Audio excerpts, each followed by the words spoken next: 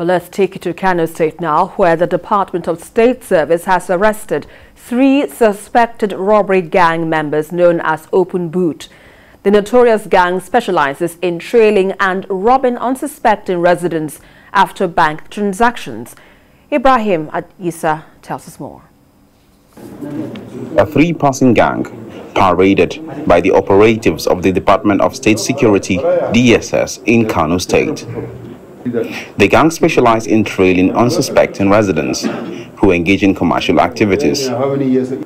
They hung around banking areas observing customers who came to withdraw money, follow them, robbing them, and making a quick getaway.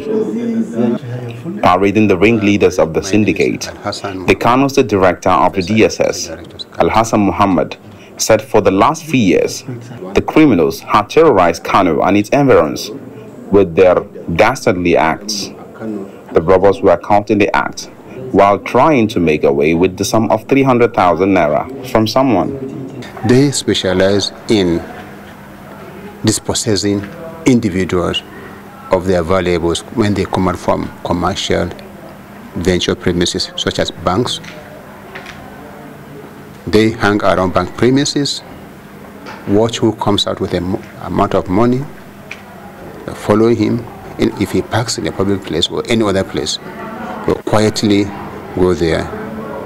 Use whatsoever means, either a master key as they confessed, but we believe they go beyond master key. There are some vehicles, especially with the modernization, the master key cannot really work. They use violence to open the vehicle and move the money away.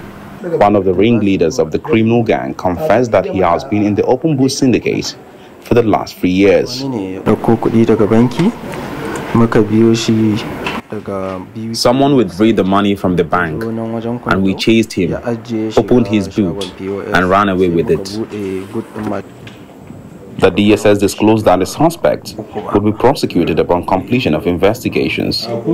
They called on all and sundry to be vigilant, especially when moving with money in the state and beyond. Ibrahim Isa, TVC News, Kano.